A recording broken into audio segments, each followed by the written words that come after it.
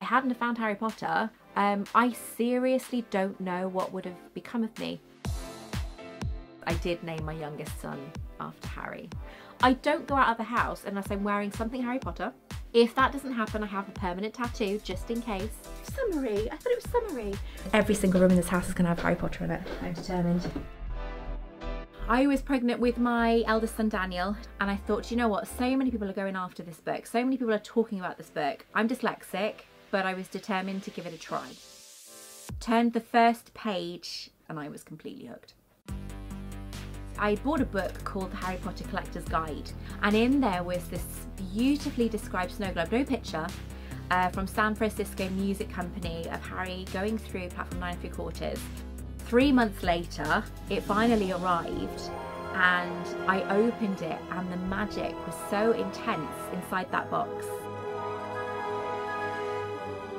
I mean, I say I went a bit crazy, but when I started collecting, things were cheap. I've got a wand that's worth £2,000 and I bought it, I think, for £26.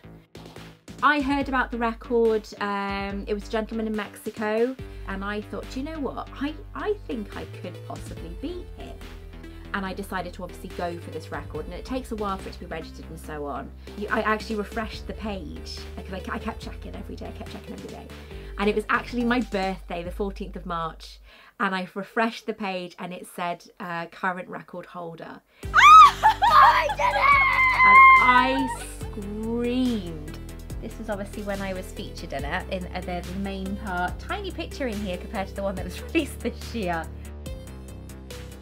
I mean, being autistic, it's kind of hard because you never feel like you belong. I didn't have a very good childhood. Unfortunately, my family life wasn't brilliant. It was, me and Harry had very similar experiences, which is probably why I loved it so much, because he was whisked off to a magical boarding school and told he was worth more than he thought he was.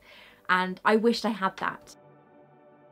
Being 41 and I've had autism, well, you know, all my life, and it's amazing how much I have actually adapted, and I feel a lot of that is down to Harry Potter, because there are so many people in the stories that you can relate to. If I hadn't have found Harry Potter, I seriously don't know what would have become of me. I went to the studios with a friend of mine. He told me that he had funded the trip to come to the UK because of a video that he'd done on YouTube. I decided to try and do it myself.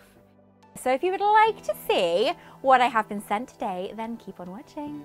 I love my job. I love Harry Potter. I love the Wizarding World, and I love the community that comes with it. More than anything, the community that comes with it. There's not many people that can say that their job is their passion, their love. And that is the thing. I've turned my passion, my love, my obsession into a career.